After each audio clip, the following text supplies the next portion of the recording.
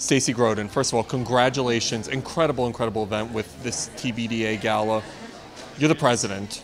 When you see what's happening, the support, I feel like you guys are turning a corner. Talk to me about seeing this forward movement occurring with preventing Lyme disease. Well, it's funny you should say turning the corner, because in 2002 we were called... You stole my thunder. I was going there next. Sorry.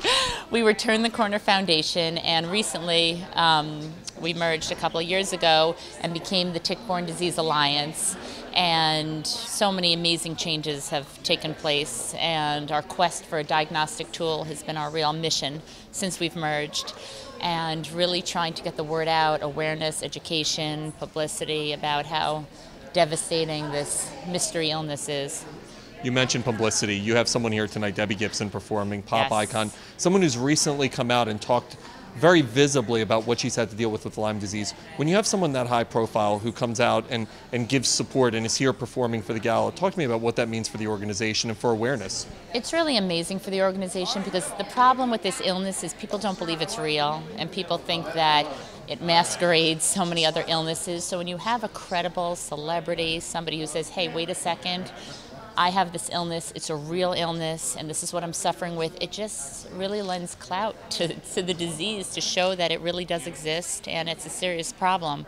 This is something that you've had to deal with, you personally, because when I had asked you if you've had Lyme, you said, I have Lyme. Right. Talk to me about the distinction, because people don't understand that. It's not about having had it, it's about having it.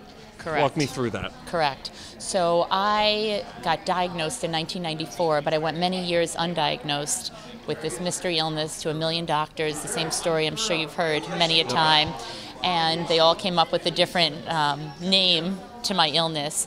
And finally, when I got diagnosed in 1994, they said, have you ever heard of Lyme disease? I said, no, what's Lyme disease? And I sort of began my personal journey of 20 years of mixing Eastern medicine, Western medicine. I've had 3 children along the way to get to where I am now, but it's a constant battle in the sense that it's sort of chronic at this stage, so my immune system, anytime I get a little cold or whatever that you might get and you might be fine, I'm sort of My colds are never little, but they're definitely not yours. But I'm sort of down and out from it. So it's, it's really a lifelong maintenance situation where you really have to take care of yourself. If I were to ask you 5-10 years down the road, where do you want awareness to be? Where do you want your organization to be? Where do you want people to be with understanding Lyme disease? What would the answer be to those? Well, I would say in 5-10 years from now, I would really hope that the disease is understood and legitimized in the sense that the government, political, physicians believe that the disease is credible and exists and is a real disease, because that's sort of half the battle with this illness, that many people, all the ones I listed, don't believe in it. So if we could get an accurate diagnostic tool, I feel like that would be a real ladder to getting all these other groups to say, hey, wait a second, this illness is real and we need to treat it and we need to address it now. You guys had a magnificent 2013. John Donnelly, one of my personal heroes, Bite Back for a Cure, and then you're speaking in front of Congress. What does government need to realize or do to help out with this? Well, we really need funding. We really need funding towards a diagnostic tool, which is our main goal, 2014.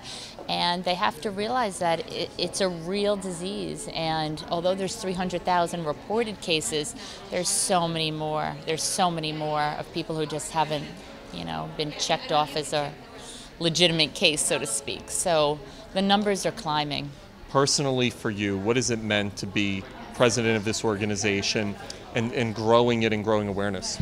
I've really seen all the twists and turns since 2002, since we started, and to me it's amazing, because compared to then, there is so much more knowledge and there is so much more movement about the illness, and there's so many more new tick-borne illnesses being identified. So it's really been an amazing journey to watch all this happen, and it's just my passion sort of keeps me going. Well, first of all, congratulations on an incredible gala, and the work you guys are doing is incredibly inspirational. Thank you. I really appreciate it, and I appreciate you guys being here tonight. It's our pleasure. Thanks.